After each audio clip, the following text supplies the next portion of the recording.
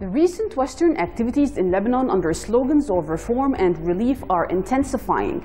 These moves come at a pivotal point in the history of the region, which made the August 4 blast an opportunity for major countries to flock to Lebanon, carrying with them their political projects decorated with salvation. After the catastrophic explosion, Beirut turned into a pilgrimage to which those with restored colonial dreams and agendas began removing the eight smokescreen.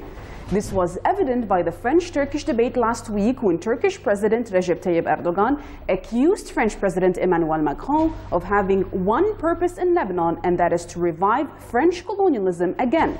However, this debate seems to exclude the overwhelming American glow that is pushing towards global instability through extreme pressures. This was translated into a French retreat from all the conditions that Macron had introduced when he visited Lebanon right after the blast. It is no coincidence that Britain and France rushed to send planes, destroyers, and soldiers to Beirut, while the United States announced that its soldiers are contributing to relief work in Lebanon. This Western military arrogance has no relief justification, as it is a desire to show a military balance regardless of how serious or weak this balance is.